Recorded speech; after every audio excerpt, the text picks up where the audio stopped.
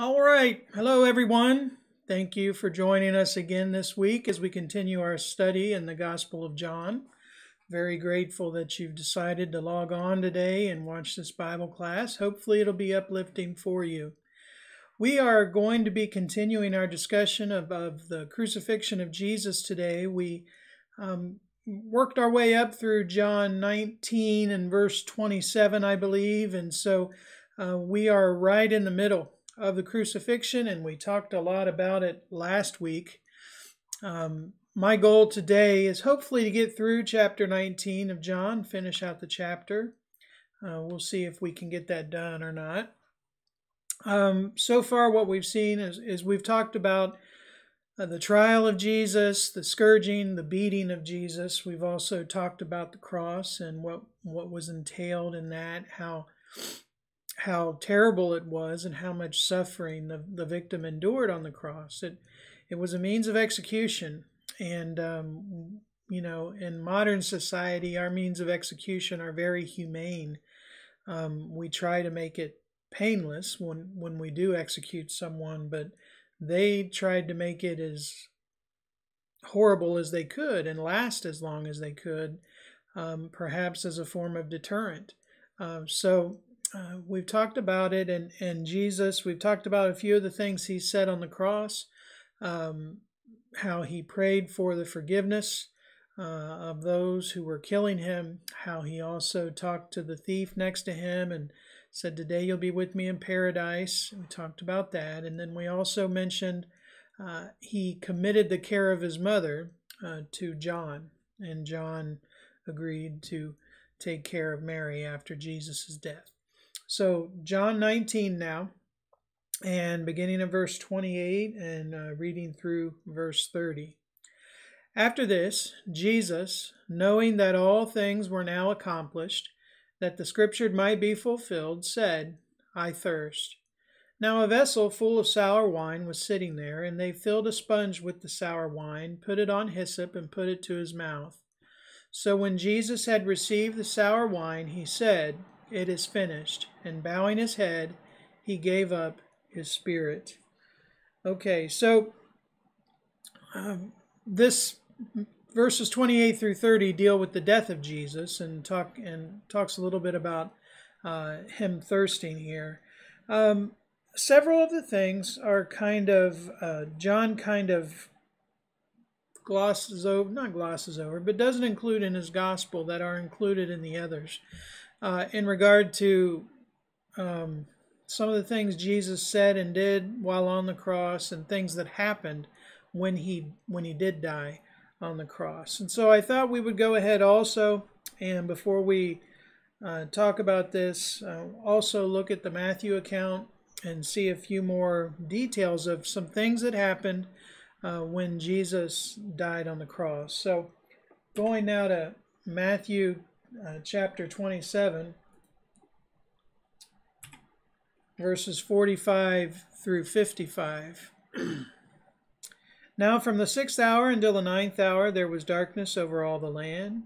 And about the 9th hour Jesus cried out with a loud voice, saying, "Eli, Eli, lama sabachthani?" That is, my God, why have you forsaken me?" Some of those who stood there when they heard that said, "This man is calling for Elijah."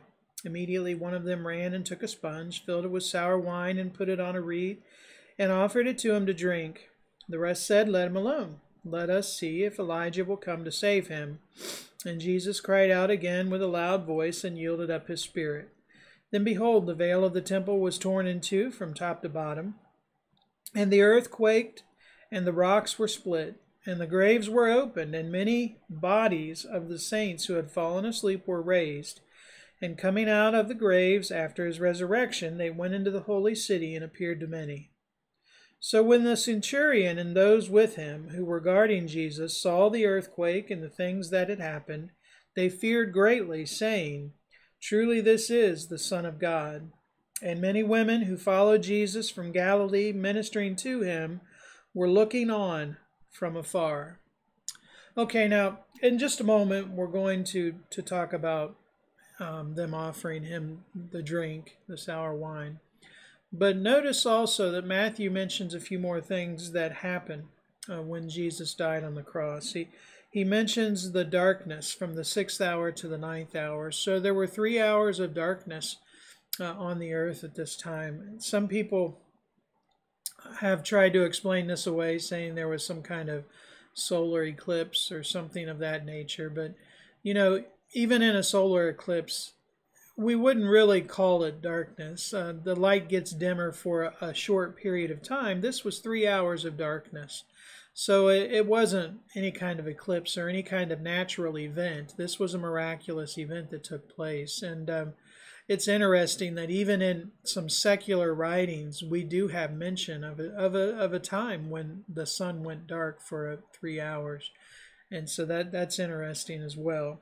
So there is darkness over the face of the earth. It's interesting that, Jesus is the light of the world. And now as he's dying on the cross, we have that light is taken away. He's bearing the sins of mankind. And this darkness, in my mind, it symbolizes the fact that God has put all of our sins upon Jesus, and Jesus is bearing them on our sins on the cross at this time. There's an earthquake, and we're told that the veil of the temple was torn. Now, I know I've taught this before to those of you who have sat through our Bible classes and whatnot, but this is some of the best imagery. And I growing up, never understood the significance and why is the veil in the temple being torn? What does that mean? Well, what it means is simply this. You've got to remember the symbology of the whole temple in general. There was the outer court that represents the world that we live in. There is the holy place, wherein was the table of showbread, the candlestick, and the altar of incense. That represents the church. And once a year, the high priest would go through the veil in the holy place into the most holy place, which only the high priest was allowed to enter into. And there was the Ark of the Covenant, and that was symbolic of the dwelling of God. So the whole thing, the image is that only the high priest was allowed into the most holy place, and that represents heaven. But you had to go through the holy place to get to the most holy place. And so we today, we go from the outer court, the world, into the holy place, the church. And it's through the holy place that we can get into the most holy place, which is heaven. Well, that veil is what separated the holy place from the most holy place.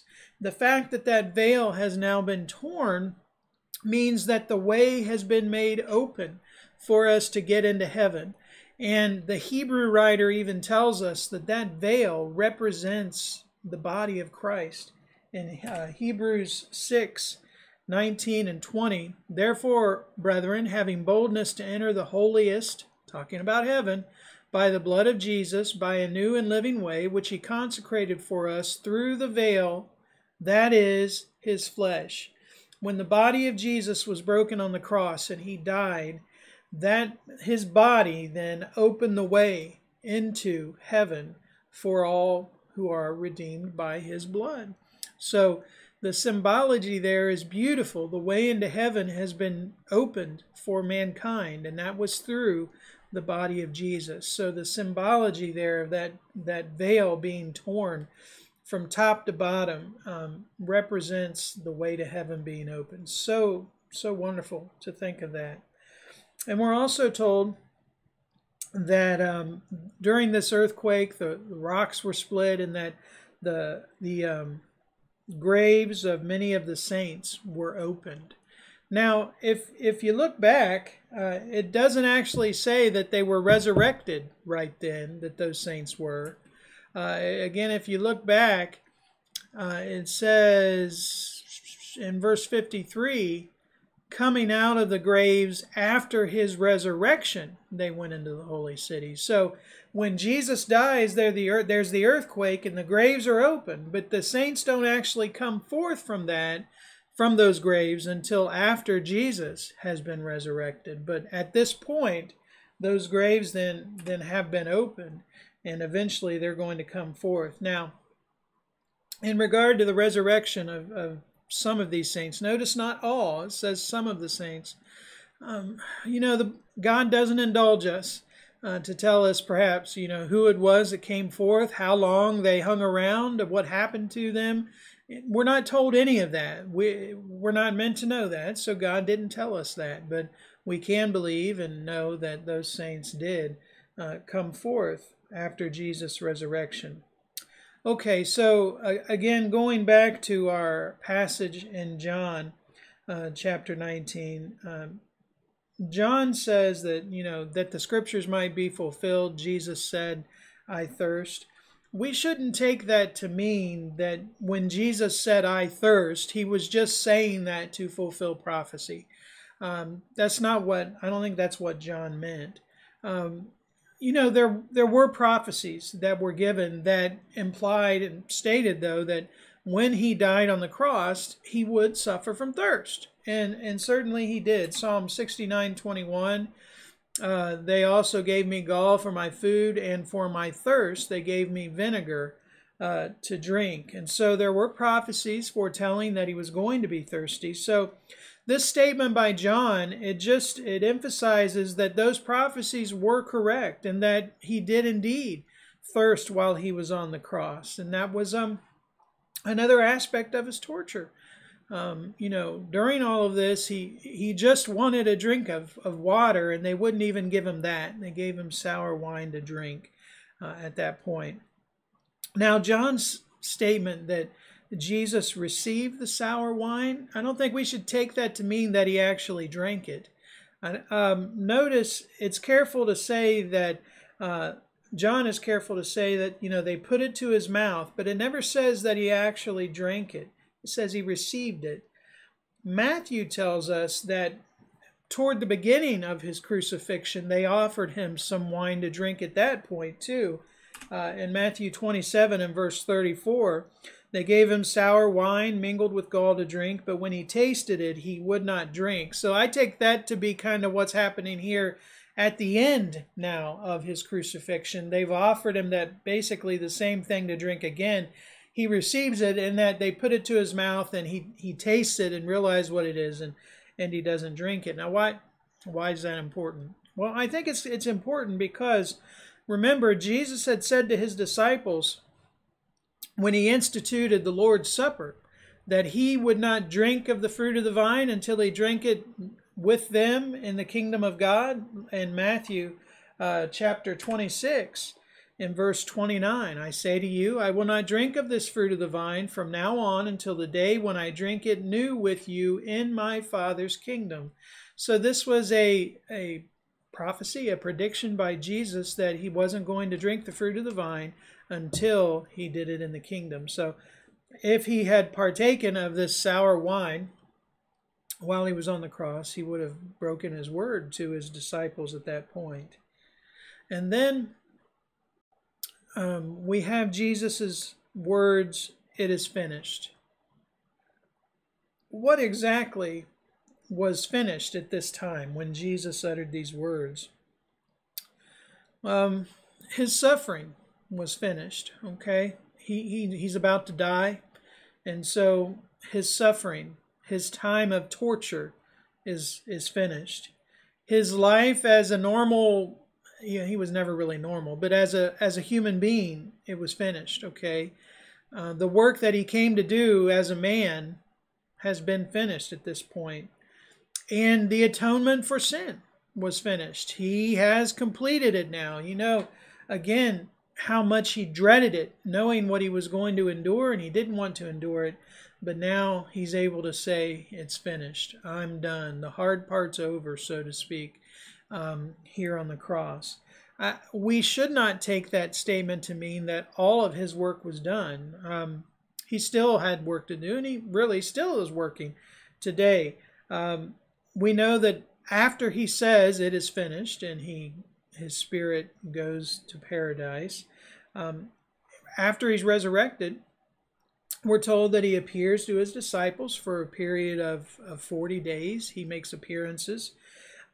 He's also, he's still going to ascend to his Father, the right hand of his Father, and he's still going to work with his disciples. You remember in Mark chapter 16, when Jesus gave the Great Commission, he told them to go into all the world, preach the gospel to every creature, and he who believes and is baptized will be saved, he who does not believe will be condemned. And then he talks about the signs that would follow those who believe. He talks about casting out demons, speaking with new tongues, taking serpents, drink anything deadly and it won't hurt them, lay hands on the sick and they'll recover. But then in verse 19, after the Lord had spoken to them, he was received up into heaven and sat down at the right hand of God, and they went out and preached everywhere. Notice, the Lord working with them and confirming the word through the accompanying signs. So the Lord continued to work with his disciples through the signs that they were doing in spreading the gospel and spreading his kingdom. So really his work was not completely done, but that portion, that part of his work was done. His life as a man, his sacrifice for the sins of mankind, that sacrifice has now been made. There's still work to do, but that part has been completed at that point. And what a relief that must have been for Jesus to finally have that, done and finished. Okay, we're going to go on now a little bit further here in John. We're going to read verses 31 through 37. Therefore, because it was the preparation day, that the body should not remain on the cross on the Sabbath, for that Sabbath was a high day, the Jews asked Pilate that their legs might be broken, and that they might be taken away. Then the soldiers came and broke the legs of the first and of the other, who was crucified with him. But when they came to Jesus and saw that he was already dead, they did not break his legs. But one of the soldiers pierced his side with a spear, and immediately blood and water came out. And he who has seen has testified, and his testimony is true, and he knows that he is telling the truth, so that you may believe. For these things were done that the scripture should be fulfilled. Not one of his bones shall be broken. And again, another scripture says, they shall look on him whom they pierced. Okay, John mentions here in verse 31 that it was the preparation day. The preparation day was the day before the Sabbath. And the Jews did not want these men to still be hanging on the cross when the Sabbath day finally came. Now, John mentions that this Sabbath was a high day. What does that mean? Well, there were some Sabbaths that were not on Saturday, and that's because some of the feasts that God instituted with the children of Israel had certain days that were set aside as holy days, and those were considered Sabbaths as well. For example, in Leviticus chapter 23, verses 4 through 7, these are the feasts of the Lord, holy convocations, which you shall proclaim at their appointed times. On the 14th day of the first month at twilight is the Lord's Passover, and on the 15th day of the same month is the feast of unleavened bread to the Lord. 7 days you must eat unleavened bread. Now notice, on the first day you shall have a holy convocation, and you shall do no customary work on it. So on the first day of this feast, it was a holy convocation, a holy gathering, and they were to do no work. And so it was considered to be a Sabbath. Now, when a regular Sabbath day also coincided with one of these special Sabbath days, that was called a high day because it was sort of doubly a Sabbath. It was a seventh day of the week and also one of these holy days that are set apart in these laws given by God. So that's what John means when he says that it was a high day. So the Jews, in order to hasten the death of those who were on the cross, they asked that their legs be broken. Now, as we mentioned last week, the ultimate cause of death on the cross was suffocation. If you survived everything else, you didn't have a heart attack or pass a clot, or something like that, you would eventually suffocate. The weight distributed on the chest when hanging from your hands, it makes it difficult to breathe properly, and your lungs fill with fluid. And the only relief, the only way that a person could breathe properly was if they were to lift up with their legs and relieve the pressure off of their chest area. And so when you had somebody who was just, they wanted to finish it and get it over with, they would break the legs of those people on the cross, and they would do it with a large hammer. Can you imagine how much that would hurt? But so in order to speed up the death of those on the cross, they would break the legs. And so the Jews ask that be done to Jesus. Go and break their legs so we can get those bodies off the cross. It's, the Sabbath is coming up. You have to wonder if perhaps the Pharisees had a secondary motive. Maybe they knew the prophecies. Maybe they knew that, not one bone should be broken of the Messiah, and they wanted to prove that Jesus wasn't the Messiah by breaking his bones. In Psalm 34:20, it says, he guards all his bones, not one of them is broken. So, if they could have succeeded in breaking one of Jesus's bones, they could have said, see, he's not the Messiah. He did not fulfill that prophecy. But their plan backfired.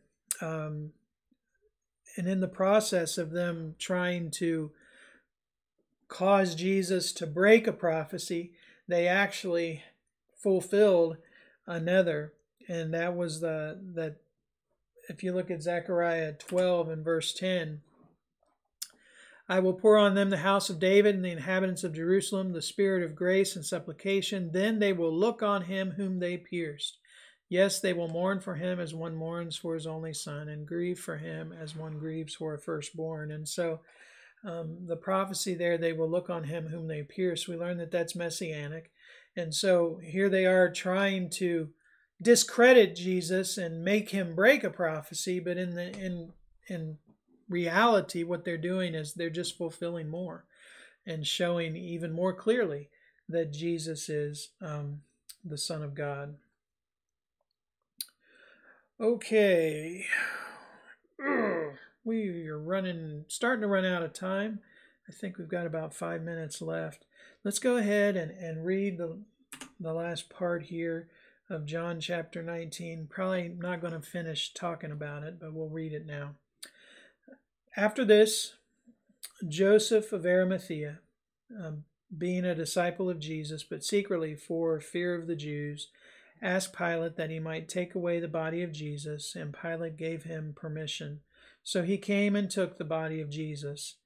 And Nicodemus, who had first came to Jesus by night, also came, bringing a mixture of myrrh and aloes, about 100 pounds.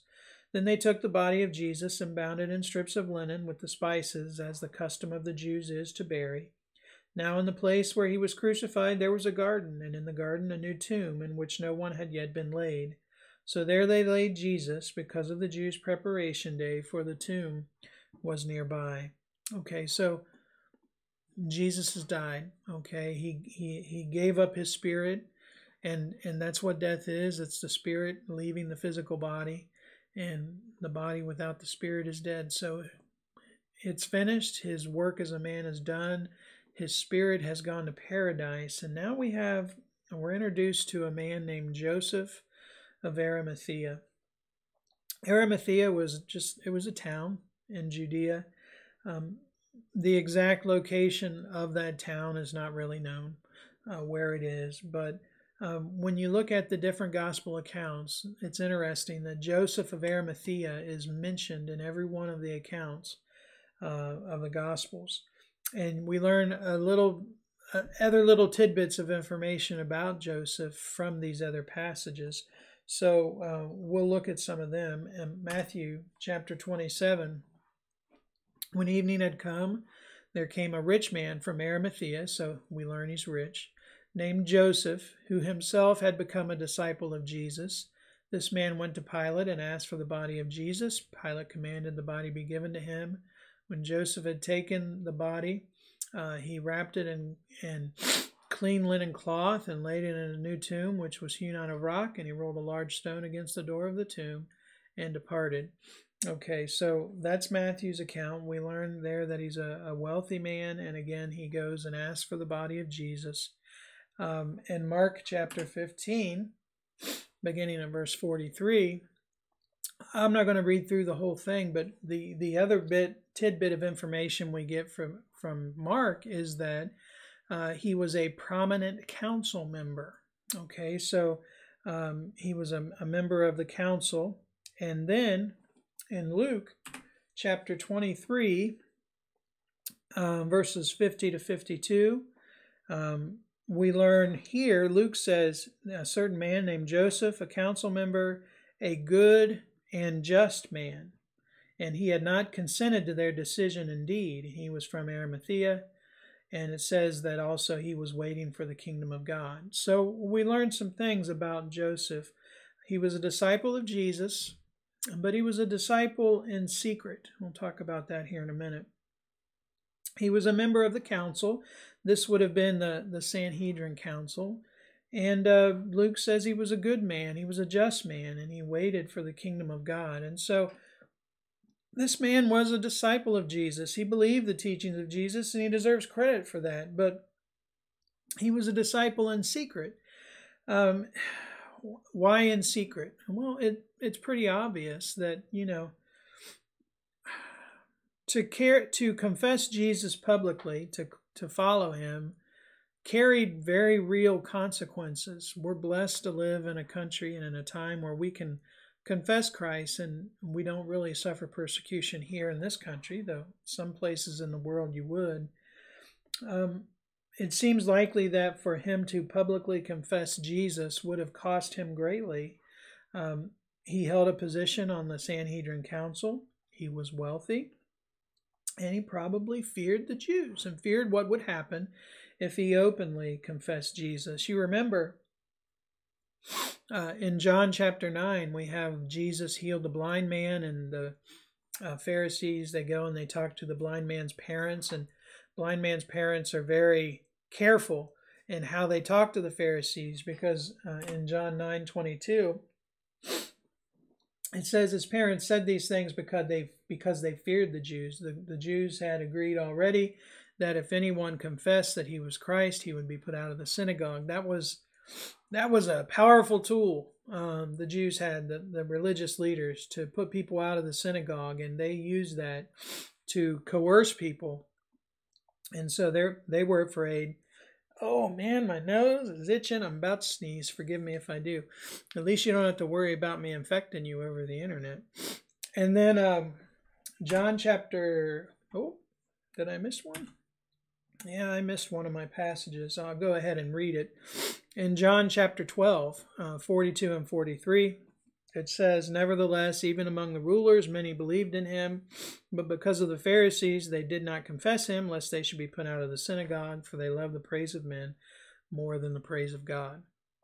So yes, people feared the Jews, and that's probably part of the reason that up until this point, Joseph had been a disciple in secret. I don't think that is a commendable characteristic, that he was in secret. He was perhaps a little timid and fearful where he shouldn't be. Again, Jesus warned us, and don't fear those who kill the body but can't hurt the soul, can't kill the soul. Fear him who's able to destroy both soul and body in hell. I understand that's easy for me to say, living in the year 2020 in the United States, but it's not good that he was a disciple in secret. However, I do think he deserves to be commended, because he took courage. Again, the passage in Mark 15 and verse 43 says that he took courage. So when he sees Jesus suffering on the cross, and he sees the horrible things that were done to him, that finally, that you might call it the straw that broke the camel's back, whatever. It was the event that finally made him come out in the open and acknowledge that, he was a disciple of Jesus. He could no longer remain quiet. And so he requests the body of Jesus, and he receives it. Of course, we also know from our passage here that Nicodemus also at this point helps him, and they prepare the body of Jesus for burial. They wrap it in linen. They would have anointed the body. Again, now in the next chapter, we're going to see the women coming to do pretty much what they've already done on the first day of the week. They're not going to get to do it because Jesus will have already been resurrected. But they prepare the body. The body is put into a new tomb. Again, fulfillment of prophecy that was uttered in regard to that. And we have made it through John chapter 19. The crucifixion of Jesus and his burial. Thankfully, the story of Jesus does not end there. In my reading today, I came across a statement that Thomas Jefferson, and he, in his translation of the Bible, he stopped the gospel here. And because he did not believe in the resurrection of Jesus. And so he ended the story of Jesus here with him going into the tomb, not him coming out of the tomb in chapter 20. Thankfully, the story of Jesus does not end here. He's going to be resurrected, and we'll get into that next week. Again, thank you for watching today. Hope this has been helpful for you. We will pick up in chapter 20 next week. Hope you're all doing well. Hope everyone's okay. If you need anything, please let us know. We'll be glad to help you in any way that we can. So everybody take care. God bless. Lord willing, we'll see you on Sunday if you can make it.